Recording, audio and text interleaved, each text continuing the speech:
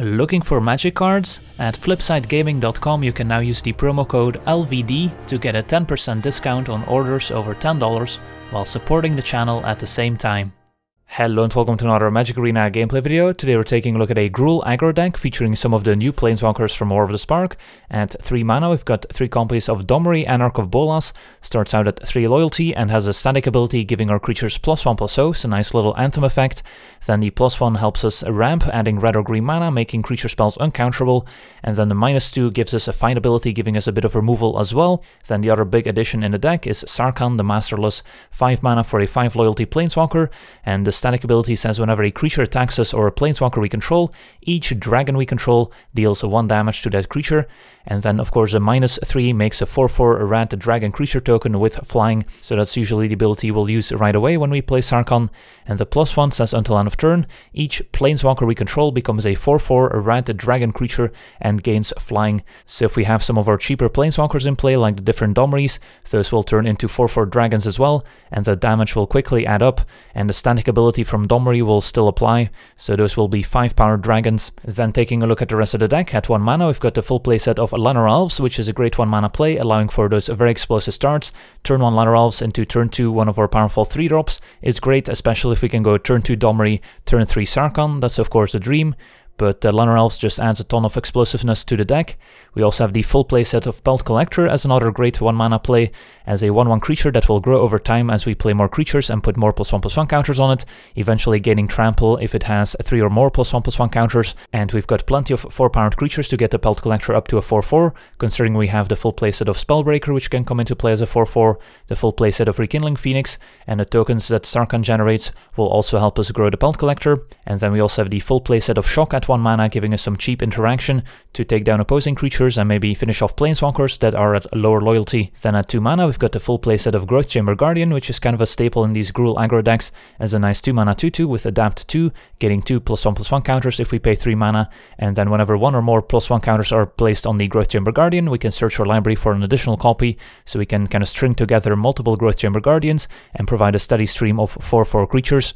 And then we also have 2 copies of Zhur-Tan Goblin as another 2-drop, which can come into play as a 2/2 with haste if we need to pressure opposing planeswalkers, or as a 3/3 if we want a sturdier body to maybe grow a Pelt Collector, or to help us fight with Domri and not lose our creature. Another option at 2 mana that we can consider is something like Thorn Lieutenant, which is pretty decent against the mono red decks, since we'll usually get a 1/1 token even if they try and kill it.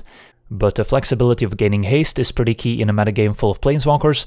And speaking of haste, at 3 mana we've got the full playset of Gruul Spellbreaker, which is another riot creature that can come into play as a 3/3 with haste and trample, or as a 4/4 with trample. And as long as it's our turn, we and Gruul Spellbreaker have hexproof, which is a pretty funny interaction if we're facing the 4 mana Chandra from War of the Spark and attack her, since then Chandra will be forced to deal damage to herself, since she's the only legal target. And then we also have the full playset of Legion Warboss, and curving turn 1 Llanowar Elves into turn 2 Legion Warboss is kind of reminiscent of curving into a turn 2 Goblin Rabble Master, which is a great feeling, and provides another hasty creature to attack planeswalkers with. And Legion Warboss also combines great alongside Domri, giving all our creatures +1/+0, so the tokens can attack into 2 toughness creatures and trade instead of just attacking into their death. And then at 4 mana we've got another planeswalker, Domri Chaosbringer, which brings a bit of card advantage with the -3 ability. The +1 also lets us ramp, adding red or green, and giving the creature riot if we use that mana, so it comes into play with an additional +1/+1 counter or haste, and the ultimate can also be game winning, but just any additional planeswalker we can muster when we have a Sarkhan the Masterless in our deck will make the +1 all the more powerful. And then finally we also have the full playset of Rekindling Phoenix as another great evasive threat, that's also a recursive threat, as the opponent will have to kill it twice or exile it to get rid of it, and another 4-powered creature to help us grow Pelt Collector as well. A different 4-drop we could consider in the deck is Chandra as another planeswalker to provide a bit of card advantage that plays well with Sarkhan, but I think Domri is a little bit more synergistic in our deck, and there's only so many 4-drops we can play. Then taking a look at our mana base, we've got 8 mountains and 7 forests. We could potentially go with 7 mountains, 8 forests, kind of have to balance how often we want to be able to consistently cast Llanowar Elves and Pelt Collector on turn 1 versus needing double red for Rekindling Phoenix and Sarkhan. So we went with 8 mountains, 7 forests, and then we also have the full playset of Rootbound Crag and the full playset of Stomping Ground with a total of 23 lands, considering we also have Llanowar Elves and the different Domris to provide more mana. So that's the deck. Now let's jump into some games and see how the deck does. Alright, we're on the draw with a solid opening hand. Turn 1 we can play Llanowar Elves, turn 2 Domri, make mana, play either Pelt Collector or Shock. Although facing turn 1 Mountain, the Llanowar Elves might not survive. So far so good. And it's gonna be a turn 2 Electrostatic Field. Alright, I think we're still gonna make the play we mentioned.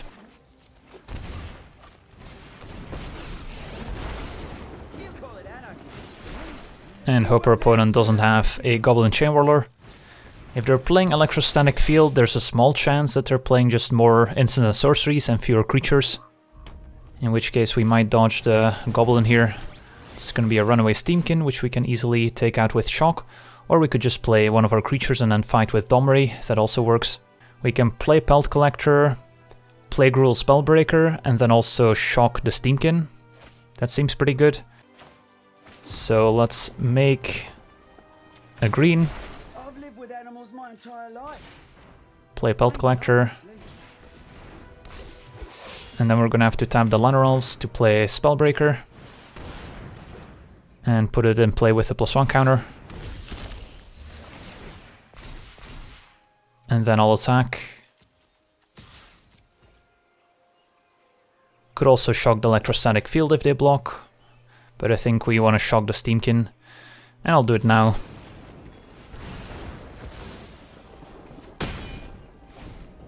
Alright, so not a bad turn 3. And we have Domri Chaosbringer to refuel.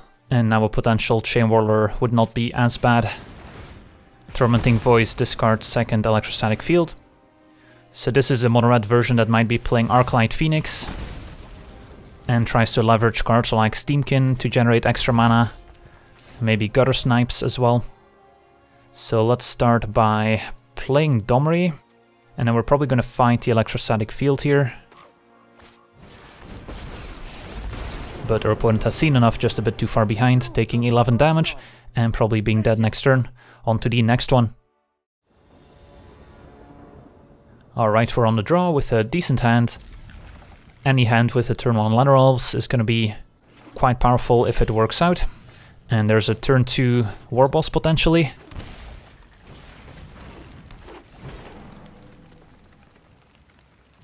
Opponent on turn 1 Breeding Pool. And Temple Garden, so this could be the banned mid-range deck with Vivian and Toketra. So playing Warboss is not as good now because our opponent gets to block with Growth Chamber Guardian, so we lose the 1/1 token. So we could consider a different play. Could go Pelt Collector into our own Growth Chamber Guardian. Seems okay.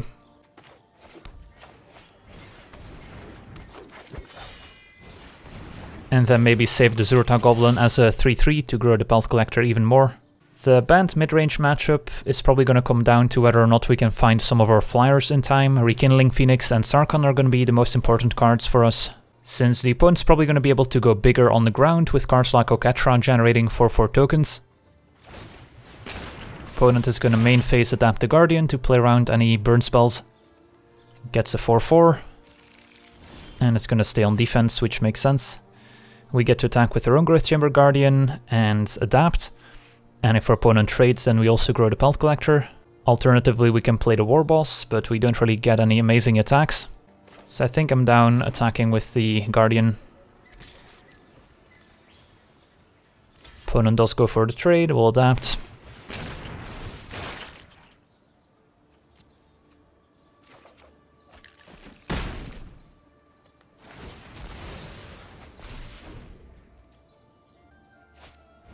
Deputy of Detention, exiling Pelt Collector, fair enough.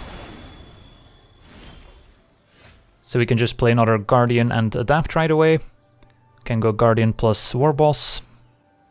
We would like to keep chaining together Guardians, but the opponent's removal is probably just more copies of Deputy of Detention, which could exile any number of Growth Chamber Guardians anyway. So I think I like Guardian plus Warboss this turn. So we'll start with the Warboss, since there's a small chance our opponent respects a shock and therefore doesn't block the token.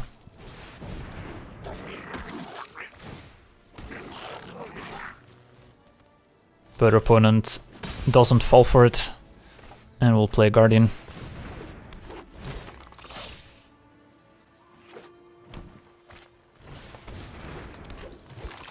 Alright, opponent had a second Guardian in hand. And Domri, that's a great pickup, since now we get to take out the Deputy, as well as our token being able to attack past the 2/2 Guardians, so great draw. Let's run out Domri. And then the War Boss would not be attacking anyway here, so we'll just fight with that one.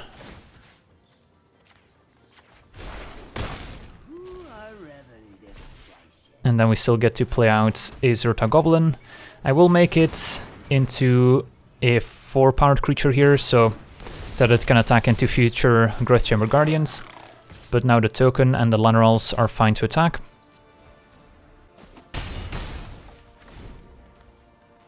We've got plenty of blockers to save our Domri as well. Opponent says go. 4 mana up, but no double blue, so no Frilled Mystics. Their opponent's just gonna probably adapt one of their Guardians. We get to do the same, so we can adapt. Search up another Guardian. And we could play it main phase with Domri's ability. I guess it doesn't matter too much. So let's just move to combat.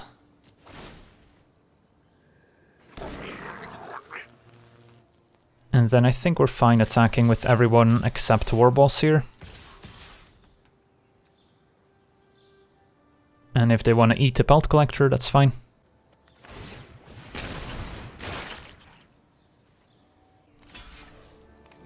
Opponent just trades. Falls to 4. And we get to add another Growth Chamber Guardian to the board.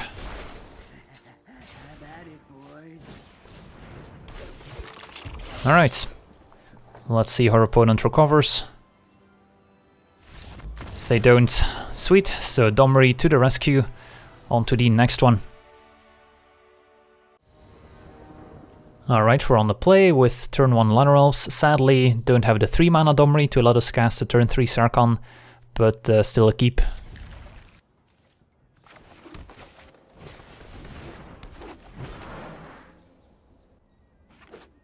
Turn 1 Plains into Sky Marcher, so up against a White Weenie, and well, there's 3 mana Domri, so that's kind of the perfect draw here.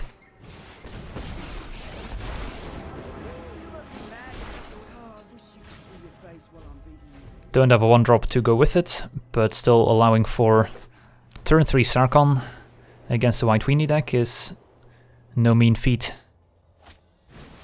Tithe Taker is fine. And then the static ability on Sarkhan is gonna help protect our Planeswalkers as well. So let's make some red mana. We won't answer to other guilds.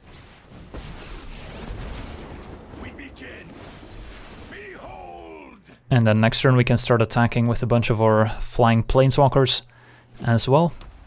Hopefully no Conclave Tribunal, since that could exile the dragon and kill Sarkhan.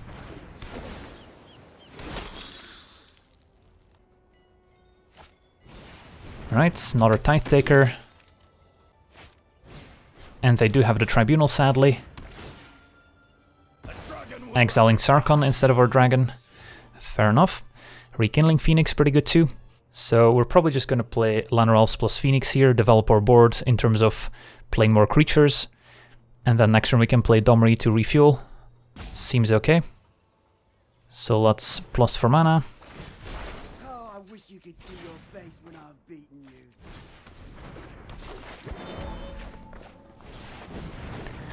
And I think we're fine attacking with the Llanowar Elves as well. And then next turn we can play our second Domri and maybe minus. Opponent giving us a GG. Alright, well, looks like our explosive start was too much for them to handle. On to the next one. Alright, we're on the draw with a pretty good hand. Do have 2 Domris, which may not be amazing, but having the turn 1 Llanowar Elves into turn 2 Domri is still pretty strong. Paradise Druids. So, oh wow, Legion Warboss, that's quite a draw. We could have gone Domri, make green mana, play Llanowar Elves, but I think I just prefer playing turn 2 Warboss since it can attack into the Paradise Druid. And then next turn Domri in combination with the Warboss in play is going to be quite strong as well. So your opponent's got access to 4 mana total, says go. So this could be a Frilled Mystic, in which case we probably don't want to just main phase our Domri. So I think I'm just going to move to combat. And then we could offer up the Legion Warboss for the Paradise Druid. That way our opponent would be unable to play Frilled Mystic, but then we would also lose a Warboss. So I'm not sure how I feel about trading Warboss for Druid here. It might be okay. Yeah, I guess we'll go for it. And then Mentor onto a token.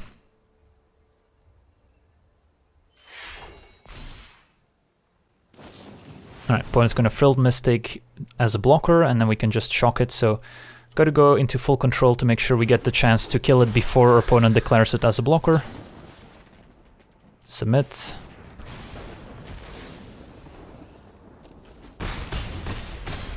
And then we still get to play another elf.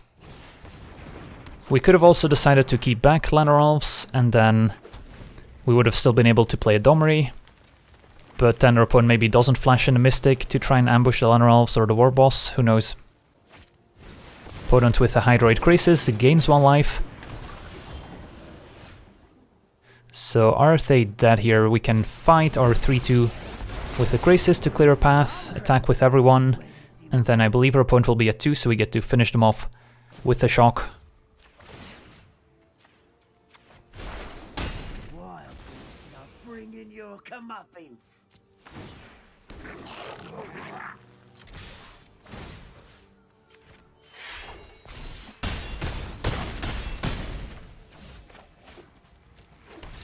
And your opponent scoops it up, sweet, so another very explosive start thanks to turn 1 Lanor Elves. On to the next one. Alright, we're on the play, and we've got some early shocks to interact with, and then Growth Chamber Guardian and Spellbreaker as threats, so seems fine. I think I'm okay playing the Stomping Ground untapped, just in case we need to shock here, even though playing it untapped gives away that we have a shock in hand. Opponent just with a tapped Steam Vents. Belt Collector, sadly a turn late. Still gonna run out to Growth Chamber Guardian. So this hand would have been a little bit better on the draw if we were able to play the turn 1 Pelt Collector. Opponent on Grixis. And Angrath's Rampage to take out our 2-2. Sarkhan's gonna be a good one. Let's just play Hasty Spellbreaker.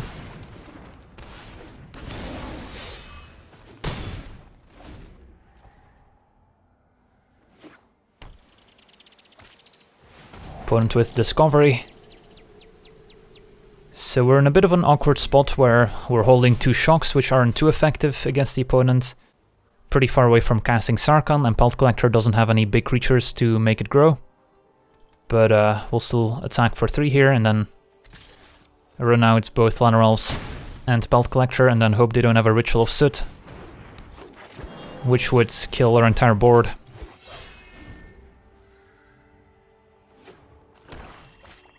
It's gonna be a Nicol Bolas instead, that's fine. So we'll discard a shock. And land lets us play Sarkhan. So do we attack with a Spellbreaker? I don't think so, because I don't want to be forced to shock. So we'll just play Sarkhan, make a dragon. No sword can pierce my come to me. Which grows Belt Collector as well. And then maybe next turn we can make an all-out attack. It's gonna be Angrath's Rampage, making us sacrifice Sarkhan. It's not too bad.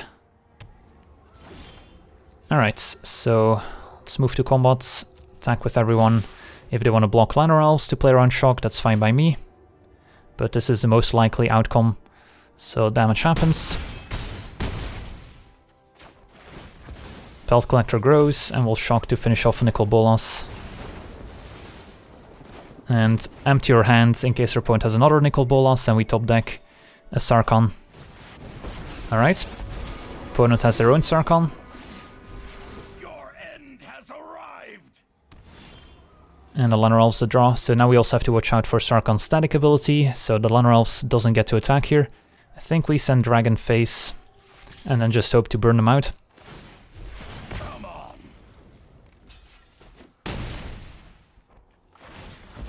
Make a 4/4 Pelt Collector. And our opponent doesn't have a dragon in play, so the Llanowar Elves are safe to attack. Nicol Bolas probably gonna minus on the Pelt Collector. Ooh, interesting. Can just make a dragon with Sarkhan instead. Yeah, that's a pretty sweet play. Now the Llanowar Elves don't get to attack. So we're pretty far behind. I think we still send Pelt Collector at their face. Watch this. And then run out another elf. But our opponent has 4 cards in hand, 2 active Planeswalkers, and we just have 3 1/1s in play. So it's not looking good.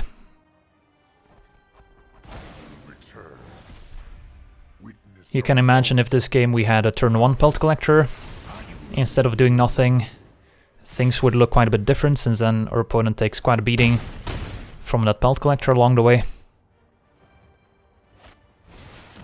Another Nicol Bolas.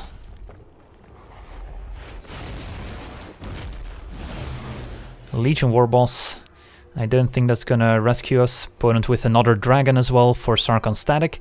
So yeah, the dragon synergies in the opponent's deck definitely pretty big here, saving them from all our 1 toughness creatures.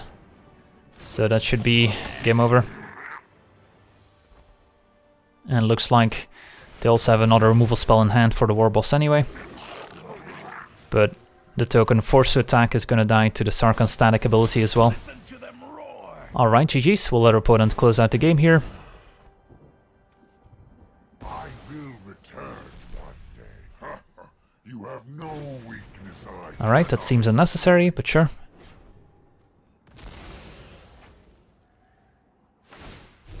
They are coming. Alright, on to the next one.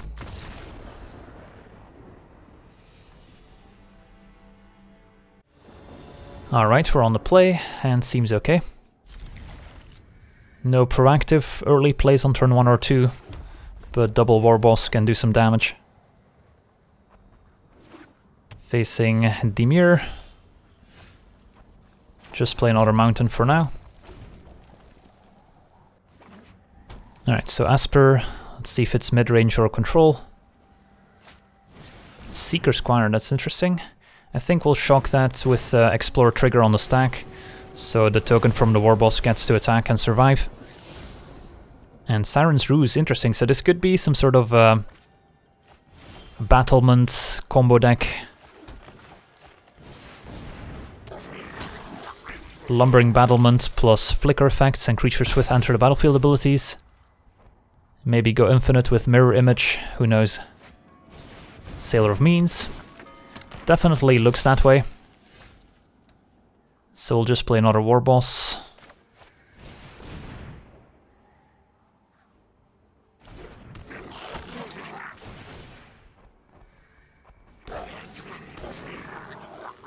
Attack with everyone.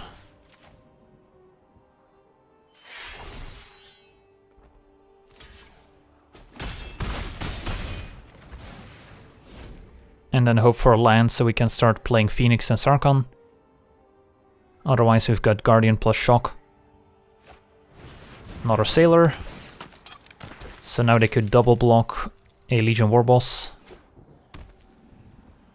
And looks like they have some instant speed plays available as well. So our opponent does get to double block Warboss and kill it, but then they would also be taking quite a bit of damage from all the tokens. So I think it's worth it to attack with everyone to try and get in more damage. So the triggers happen, so I imagine if our opponent had removal for Warboss, we would have seen it already. So let's send everyone. If they want to double block Warboss, they're taking 9 damage. So they might not be able to afford to.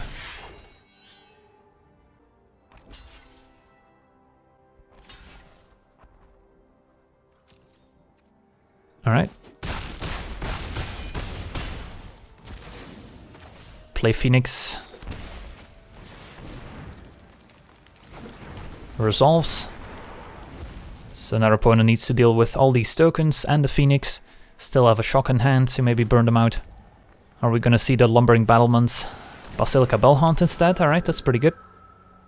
And what do we discard? I'm thinking the Guardian. Since we might be able to burn them out with the shock.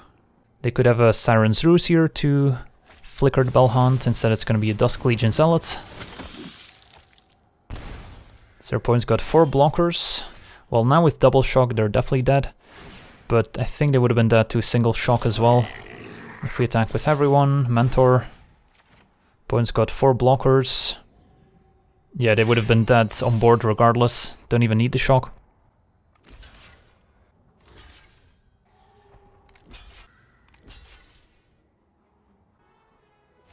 And our opponent scoops it up. Alright, sweet. Legion Warboss, quite a card. On to the next one. Alright, we're on the draw. Hand seems okay. We don't get to play turn 1 Pelt Collector sadly, unless we draw into an untapped green source. But we do have a shock to interact with. Turn 2 Guardian, turn 3 Warboss maybe. Facing untapped Steam Vents. And go.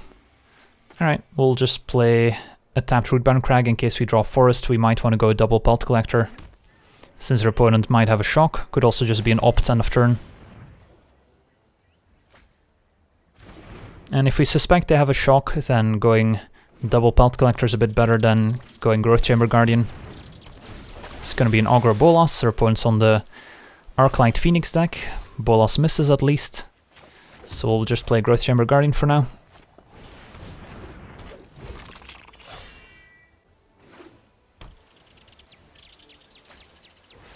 Discovery. So we can expect to see cards like Goblin Electromancer to make all their spells cheaper, and then Arclight Phoenix coming back from the graveyard, rising from the ashes.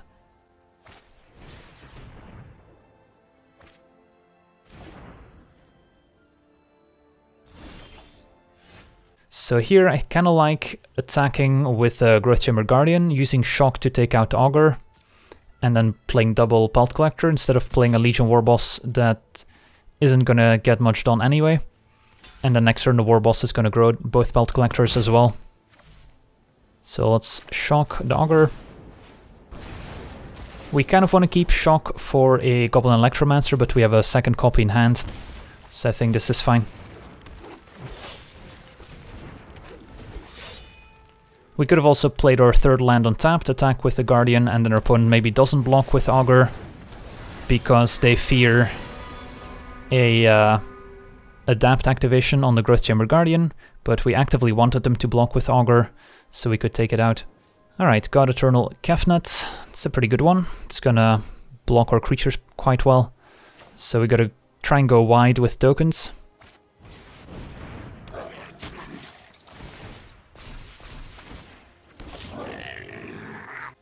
So that one has to attack. Don't think we throw away any other creatures for now.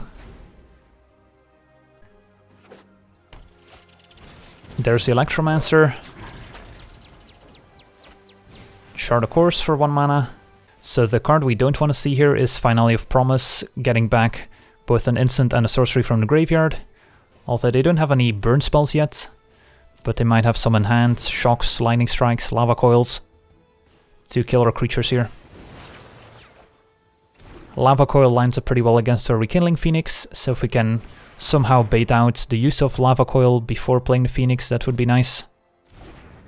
But it's gonna be somewhat difficult. Alright, another Warboss. We'll just be on the Warboss plan for now.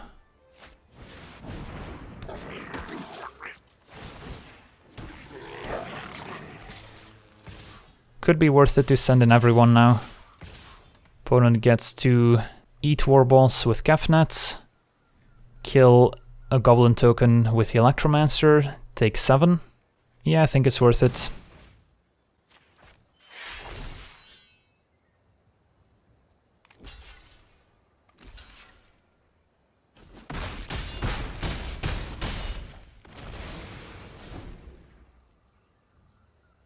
Gotta try and get the damage in while we can. Do have a shock in hand for some reach as well. Saheeli is gonna provide a few chump blockers. If we can get Pelt Collectors up to 4/4, they can trample over the servo tokens. So that's one approach.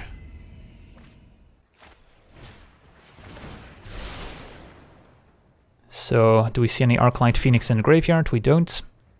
And yeah, if the blue-red Phoenix deck doesn't find Arclight Phoenix in the top 20 cards of their deck, the deck can be a little bit underpowered. There's a Lava Coil, so that opens up the door for Rekindling Phoenix. Kefnet feels comfortable attacking. So now we get to play Phoenix, grow Pelt Collectors.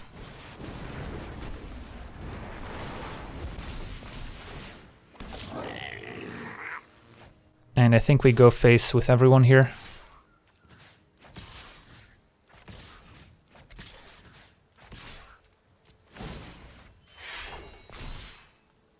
Make some trades, get in some damage.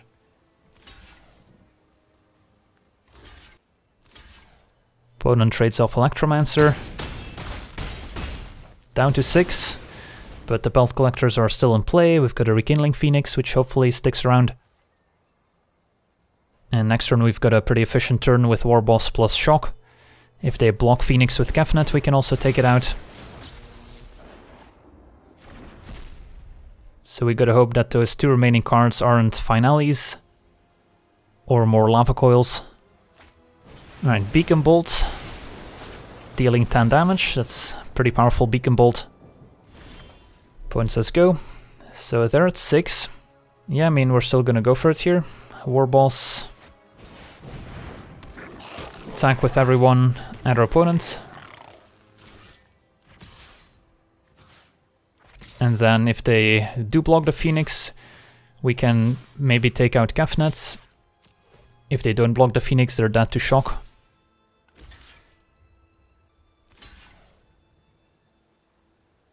And if they take 4 from the Goblins, they're also dead to Shock. Alright, so now we have them taking 2. Yeah, I think it's worth it to take out Kefnet. They get to jumpstart Beacon Bolt at the very least to take out the Phoenix. But their entire board will be gone.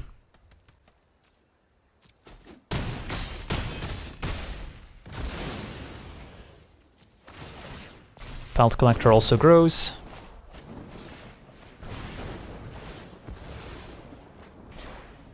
And do we need to keep Mountain in hand for some reason? Don't think so, we'll just play it out.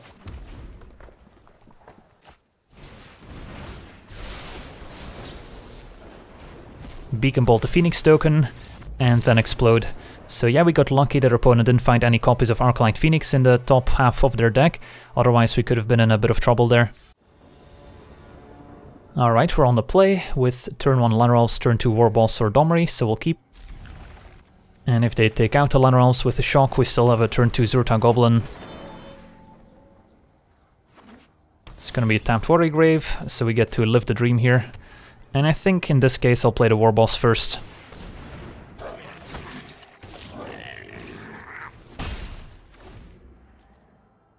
And then next turn we have both the option of Rekindling Phoenix or Domri to pump the team. Thought Erasure can take away either one. Grixis is probably going to struggle to deal with Phoenix unless they've got a Vraska's Contempt in hand. And yeah, they have to take away the Phoenix here, but now Domri is going to represent quite a bit of damage. So the card we're the most terrified of here is a potential Cry of the Carnarium wiping the board, so we probably don't want to play Goblin as a 2/2. And instead we can play Domri, plus 4 mana, and then just play a 3/3 Goblin which can survive Cry of the Carnarium here.